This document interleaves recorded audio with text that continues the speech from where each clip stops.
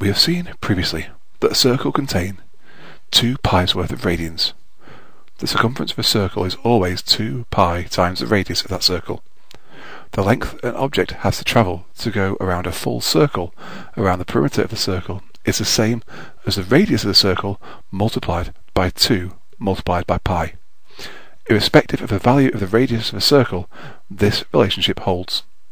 The circumference is always twice pi the radius. This gives us our value of distance within a circle. The circumference of the circle is the maximum amount of distance that we are interested in circular motion. An object that moves around a circle will always move to a ratio of this circumference value. An object might travel 120 metres. If the circumference of the circle it travels around is 20 metres, then the object has orbited the centre of the circle 6 times. The radius of the circle is 20 divided by twice pi. Ultimately, the distance an object travels around a circle is linked to the radius of that circle because the circumference of the circle is linked to the radius. Time within a circle also has a limited amount of value. An object might take 60 seconds to travel around one loop of our circle. It might travel around our loop 60 times in 1 minute. It is still travelling in circles.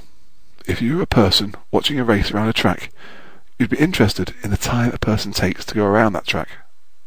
But what if you were running a marathon around that track?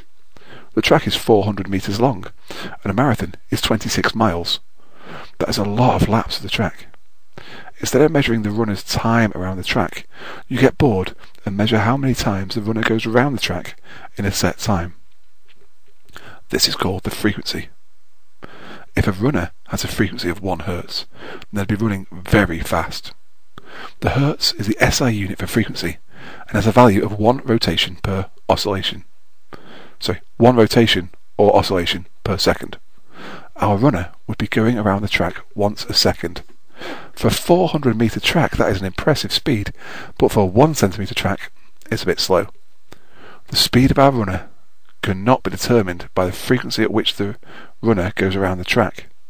It is a combination of the circumference of the track and the frequency they travel around it. The time taken for a runner to complete 1 circuit of the track is called the time period. The time period and frequency are inversely proportional. The higher the frequency, the lower the time period. In linear motion, speed was distance divided by time.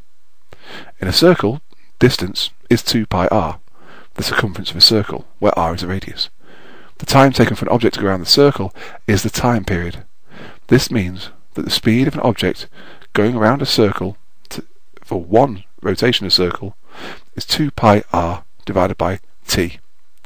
As 1 divided by t is frequency, we can say that the speed of an object going around a circle is 2 pi r f, where f is frequency. This gives us a value for speed called the tangential velocity.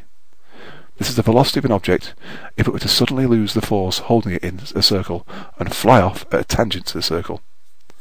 As we are talking about the speed at which an object goes around a circle, the velocity it would travel if it isn't useful, and so we must deal with only angles and angular properties.